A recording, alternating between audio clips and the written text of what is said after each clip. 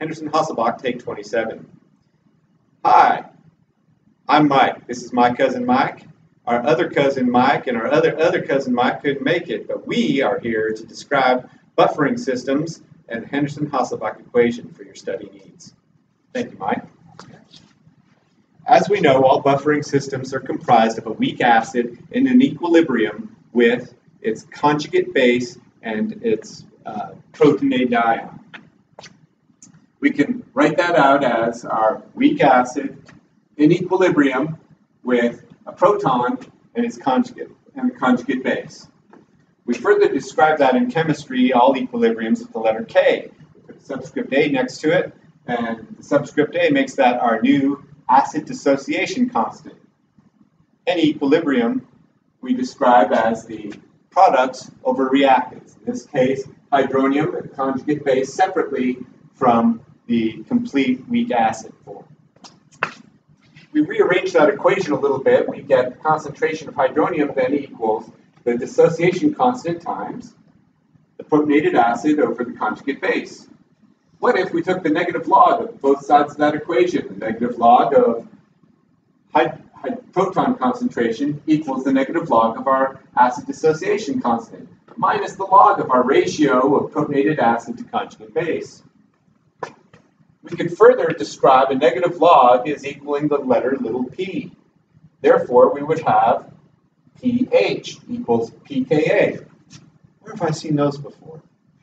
Minus the log of the ratio of protonated acid to the conjugate base. Now we've derived the Henderson-Hasselbalch equation. All we had to do to make that change was to make this negative sign a positive sign by inverting the ratio of acid to base to now be base to acid. What if we applied that to a problem? Given that we have a polyprotic buffer system, we would set up an ice equation. In our problem from question number 2 in exam 1, we had 240 milliliters of 0.5 molar concentrated polypeptide at a pH of 4. Let's quantify that. Do a little math, we end up with 120 millimoles of polypeptide. Remember that, 120 millimoles of polypeptide. In our ice equation, we've set up the fully protonated weak acid, its singly deprotonated form, doubly deprotonated, triply deprotonated, and completely deprotonated form. In this expression, each protonated and deprotonated form is described as an equilibrium between an acid and its relative conjugate base. Each equilibrium has a pKa associated with it. In this particular case, our problem gives us the pKa's, 1.2, 3.4, 6.8, and 10.1. Knowing that we are starting in an equilibrium at the pH of 4, we are looking for the most appropriate buffering region in our system of equilibriums. pH of 4 is closest to 3.4. In fact, it's within 1 pH. Therefore, we're going to use this section of our entire system as the equilibrium to be described by the Henderson-Hasselbalch equation. Knowing that the Henderson-Hasselbalch equation, pH equals pKa plus the log of the ratio of conjugate base to protonated acid, we plug and chug our numbers. 4.0, that's what was given to us, equals the pKa, which is this section of our equilibrium, 3.4 plus the log of, now, the conjugate base over the protonated acid ratio. A little bit more math, 0.6 equals the log of our ratio, so our ratio therefore must be 3.98, which is pretty close to 4. So we have a ratio of 4 to 1. If we had 120 millimoles of our peptide, we would therefore have a ratio of 96 millimoles to 24 millimoles of our acid to our base. So let's monkey with that a little further and add some more base to our system to see where our pH is now. That's what the Henderson-Hasselbalch equation is useful for. Mike? All right, and this is where I come into play.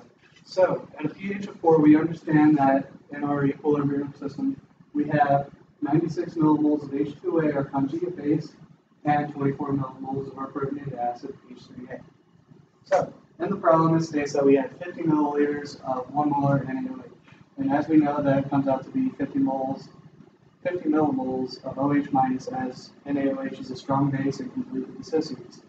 So, the OH minus will firstly like to attack the most acidic proton possible, which brings us to H3A. You mean a base attacks an acid? Oh yes, yes it does.